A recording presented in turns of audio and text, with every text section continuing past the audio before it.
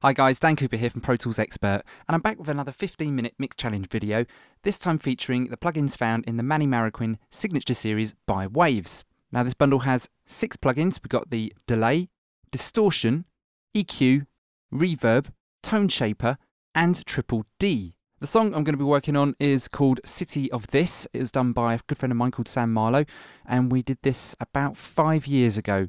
Fairly straightforward lineup. We've got bass guitar, acoustic guitar, piano, a little bit of synth, string arrangement, lead vocal, backing vocal, a little bit of electric guitar, and 2 sets of drum kits sharing a kick drum set out in a rather interesting way that you'll hear in a minute. So first I'm going to play through the song so you can hear what we've got to work with, and then I'm going to start that clock and get mixing. Cold won't tear me away. I will be here till the end of my days. No, I won't and I mustn't complain, 'cause it's wonderful.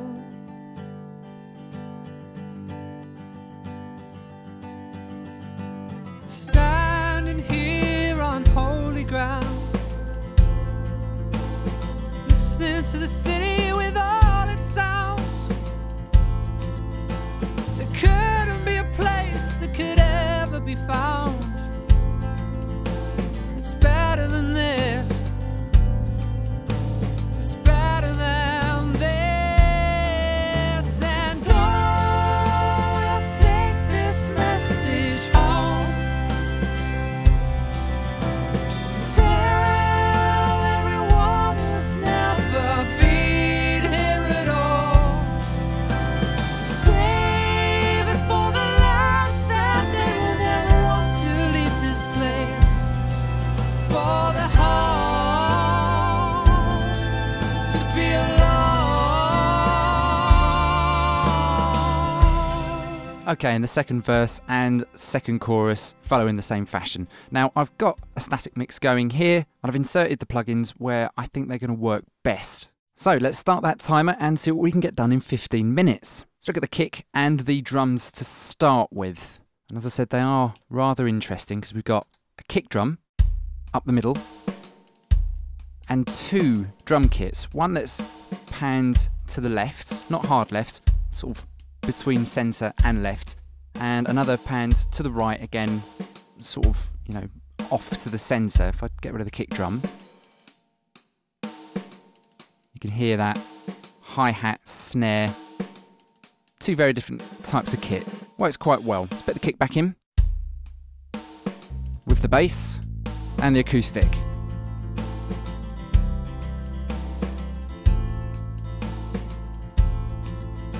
Okay, I'd say that kick drum needs a little bit more boom and a little bit more space to it, because it's really simple, but I just want it to be like a heartbeat through the song. So let's start with the EQ and focus in on just the kick drum. Right, there's a little bit of a hiss on it, and I don't really like that. And it's got a bit of a click in it. So let's use the low pass just to focus the bottom ends. And let's maybe bring out 200 Hertz in this band. Sounds more like it. Before, bit too bright. Much better. Right, now let's get some space going with this. So let's use the reverb.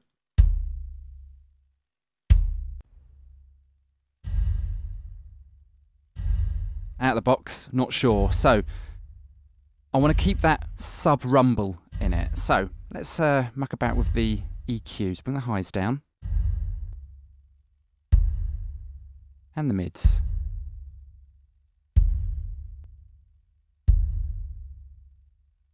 Maybe bring out the lows a touch more. See that in context with the drums.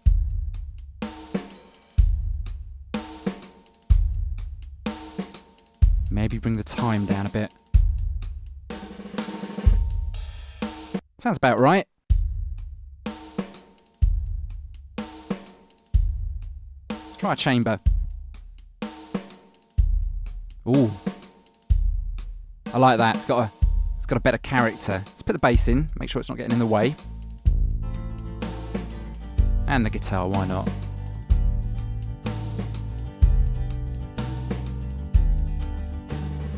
Sounds good. Let's do A, B. And off. No, I don't like that.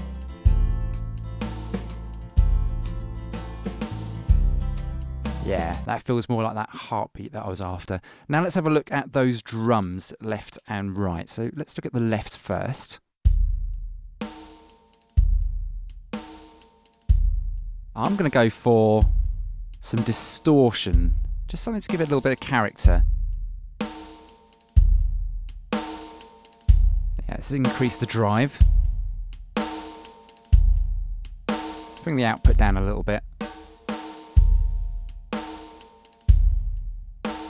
Yeah, just a subtle amount. A, B.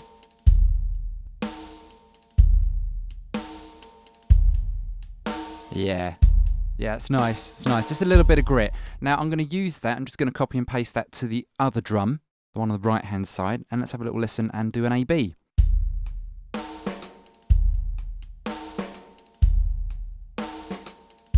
And before.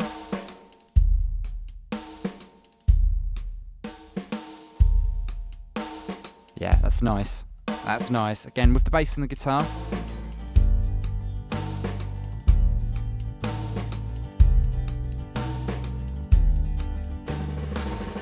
Okay, now let's look at that bass guitar. It's getting lost a little bit with those drums. So, EQ first, and I'm going to apply a similar principle to what I did with the kick drum. I'm just going to roll off the top end a little bit because I want it to be a subtle bass line, something with a bit of sub in it, nothing too present.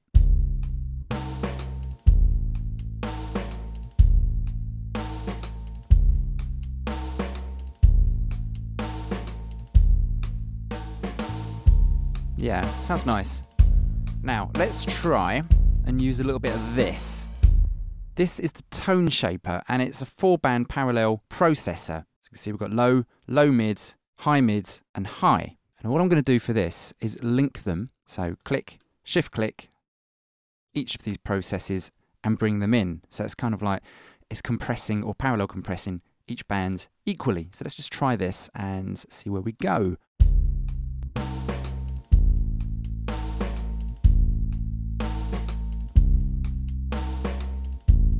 Bring the output down a bit.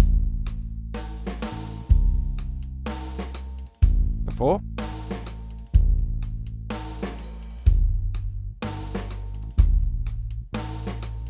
Yeah, it's subtle, but it's just tying it together. Now the acoustic guitar, the main thrust of the song.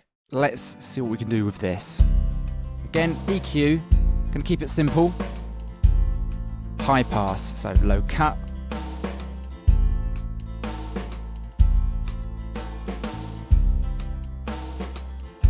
Yeah, it's nice there. Maybe a little bit off the top as well.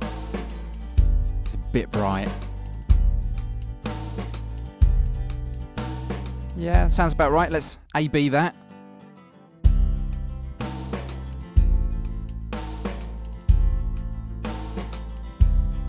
Yeah, just lightens it out a little bit. It's nice.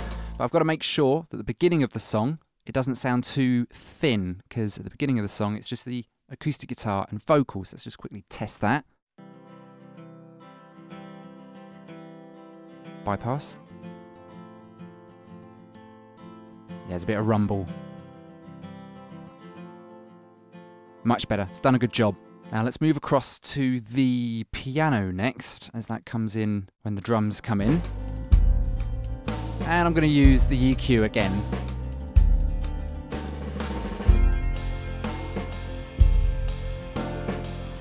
Again, let's just keep this simple. Let's just cut some of the lows.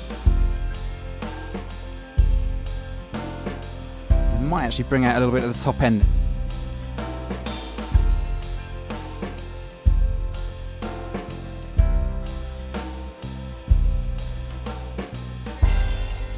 Yeah, that works for me. It's only a subtle part.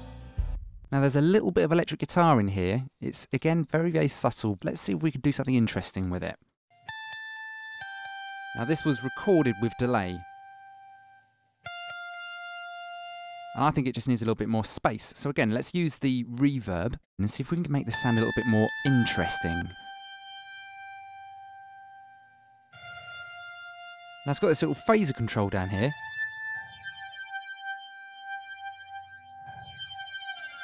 And distortion. These are interesting. And we've got a little dry wet control for this as well, for just this section. Let me back it off a little bit. Let's hear that with the other instruments and minus the drums to see how that sounds.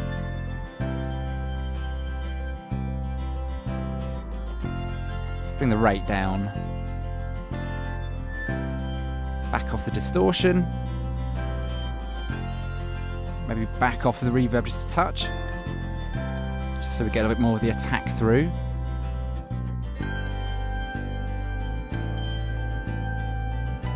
Yeah, sounds nice. Sounds nice. Let's stick with that. Let's have a little listen to the strings with the other instruments.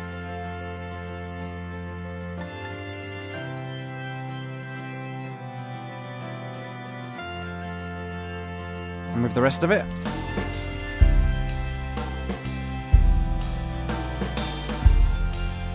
No, they sound nice. I'm going to keep them as they are. Sound great. So let's move across now to the vocals. It's better than this. It's better than this. Just the lead vocal. And oh, we'll take this message home. Okay, great vocal, but it's a little bit sibilant. So I'm going to use this, the triple D, to try and get rid of some of that. Now there's a de-esser control here, a de-harsher and a de-boxy. Each of these controls do different things to help us set our tracks in a mix. So de-boxy is good for low-end stuff, de-harsher is for the kind of stuff that, you know, it hurts your ears to hear. And we've got the de-esser that I'm going to be using now. So let's use this de-esser dial here to try and back off that sibilance a little bit. It's better than this. This is how much of the process you want. It's better than And here we can choose the frequency. And oh, we'll take this message home. Tell everyone who's never been here at all. Right, and we can actually monitor as well what's happening. You can hear that. That they will never want to leave this place. We could bypass it if you wanted to. To be alone. I'd say it's about there. Let's put it back in the mix. It's better than this. It's better than this. And oh, we'll take this message home. Much, much better. And again, I'm just going to apply that process to the backing vocal and jump onto the tone shaper just to kind of compress this overall. Again, I'm just going to use my trick of highlighting each of these with the shift key and increasing the process. It's better than this. It's better than this. And oh, we'll take this message home. Bypass. Tell everyone who's never been here at all. Okay, back off the output. Save it for the last that they will never want to. Much better. Right, let's get some space around this vocal. It sounds a little bit lonely at the top there. So, on this stereo aux, I've got the delay and a reverb. I'm going to feed the delay into the reverb. Let's start with the delay. Increase the bus a little bit so we've got some signal going into it. Better than this. Okay, It's better than let's try preset. this. And oh, we'll take this message home. That's nice. And tell Right, let's use a high everyone pass who's never been to back the here energy at off a little all. bit. And save it for the last that You know what, they this has will already never got want to. a reverb built in. Let's point that out. So we've got distortion, reverb, doubler, and phaser with some extra controls next to the dials, which is nice. So I'm actually going to turn the reverb off here because I want to use the reverb plugin to feed this delay into. But let's try with this distortion and doubler effect. See, let's see what that can do. It's better than this. And oh, we'll take this message home. Right, let's hear that in the mix. Tell everyone who's never been here at all. Oh, that's nice. Save it for the last that they will never want to. Now I could set the left to be a different division and the right as well, just give more stereo, but I quite like that delay being right up the middle, sort of sitting on top of the kick drum. Now let's feed that into a reverb that's after that in the chain, and let's see what we can do. It's better than this. Put in solo. It's better than this. And oh, we'll take this message home. And before. And tell everyone. Oh, I do like that distortion on the delay, that's nice. But yeah, the reverb here is just helping to soften the transient of those delays, but not taking them away completely. Let's put it in the mix and hear what level we can set that to help that vocal. Better than this. It's better than this. And oh, we'll take this message home. Let's put the backing vocal in. Tell everyone who's never been here at all. Save it for the last that they will never want to leave this place. For the heart. Okay, stop the clock, I think we're there. Sounds great. So let's go from the top of the song with these on, and I'm going to move some faders around just to finish this off a little bit.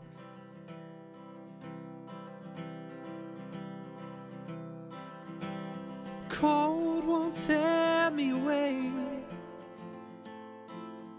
I will be here till the end of my days. No, I won't, and I mustn't complain, 'cause it's wonderful.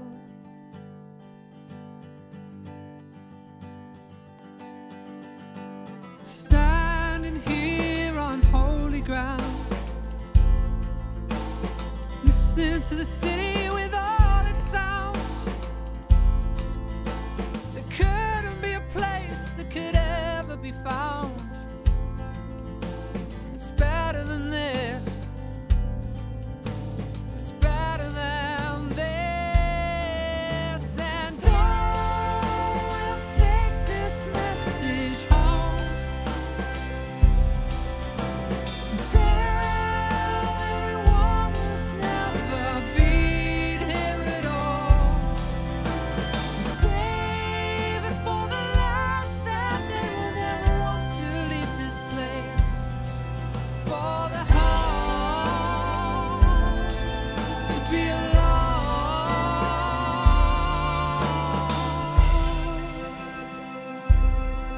You know what, I've got to say that these plugins actually have quite a lot of scope in them. When I first looked at them, I thought, oh, they look a little bit simple, but you know what? These add a lot of depth to audio. I mean, just this reverb unit, it's great to have these distortion phaser controls in there. Same with this delay, it just sounds amazing. And this could possibly replace H delay in my workflow, and that is saying a lot, as I've used that for years. Anyway, hope you guys got something from that. Let us know your thoughts on the Manny Marroquin Signature Series by Waves in the comments below. I've been Dan from Pro Tools Expert, and I'll catch you next time.